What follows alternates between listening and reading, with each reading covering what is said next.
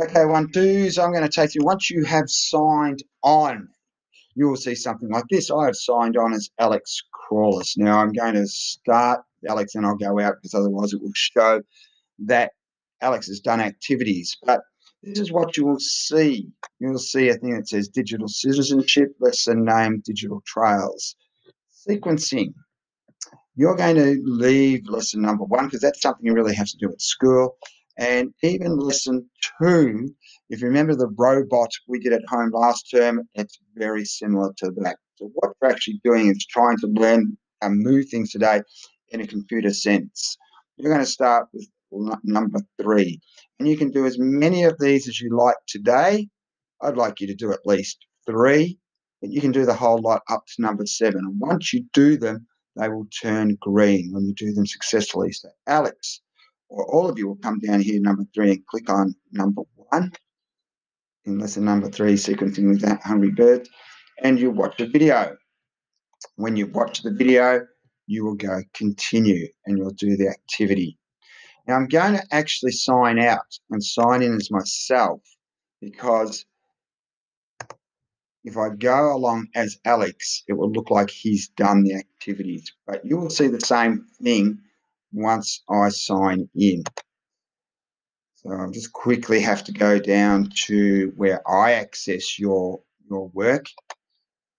You're doing course B, and mine looks slightly different at the moment, but you will start here.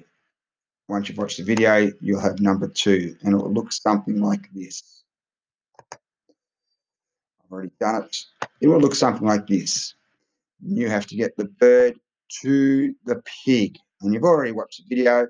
It says to get the bird to the pig, snap this to move 1 space to the right, block to the bottom of the when run block, and then press the run here to complete the activity. So all you have to do is join that up.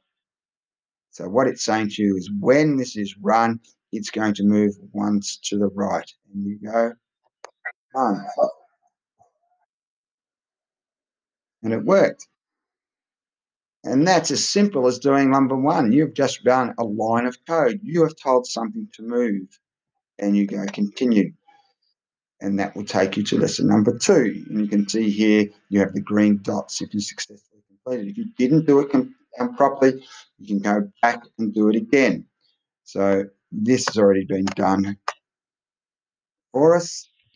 We now have to get the Angry Bird 2 spots, 1, 2 to the pig. So you would snap these together. Press run. 1, 2 to the pig. Fun and pretty easy. And I've now done 2. I think you had 7 in total to do. So it won't take you long to do, but all I want you to do is the sequencing with Angry Birds lesson 3 today. 1, 2s, have fun with it on your iPad or your laptop. Using your iPad, you obviously have to use a finger.